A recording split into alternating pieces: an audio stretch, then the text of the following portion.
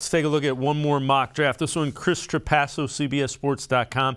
And he has the Browns going edge. And Jermaine Johnson guy kind of has flown up draft boards since his performance at the Senior Bowl.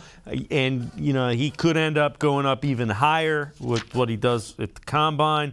Do you see any way that the Browns take an edge rusher? And if they did, would you be okay with that? Actually, I do. Last time I was on, I said I was probably like 90-95% sure the Browns would, or 85 to 90% sure that the Browns would go wide receiver. I don't know if that's the case anymore. We'll see how free agency plays out in a couple weeks. We'll see if Jadeveon Clowney comes back. But I'm convinced that it's more of a 60-40 receiver edge, and I wouldn't mind an edge. I don't know if I would take Jermaine Johnson there. He's a heck of a player as well. But like I said, there's David Ojabo, who's the better of the two Michigan edge rushers, and but I would not be mad, no, at number 13 taking an edge rusher to pair along with Myles Garrett and or Jadeveon Clowney.